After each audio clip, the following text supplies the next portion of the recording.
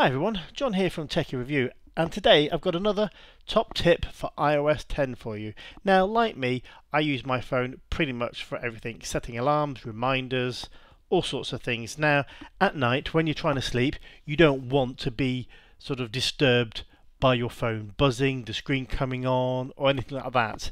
Now, normally a lot of people just set your phone to mute, but it can still buzz, the display can still come on. So what you can do is create a do not disturb schedule so that it will automatically between certain times go into do not disturb. Now that's very easy to set up.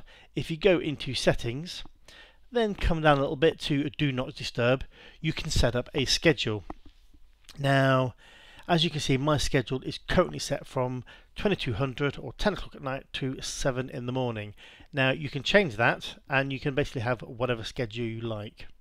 Now, you can also set up favorites. So, if somebody important or member of your friends or family want to call you and they're trying to get hold of you, you can set them up in your favorites so that their calls will get through.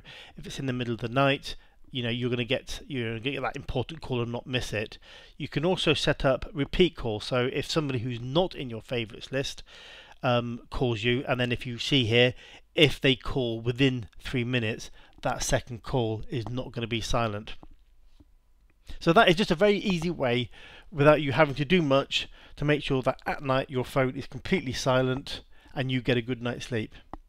Thanks for watching. Please remember to like and subscribe, and I will see you all in the next video.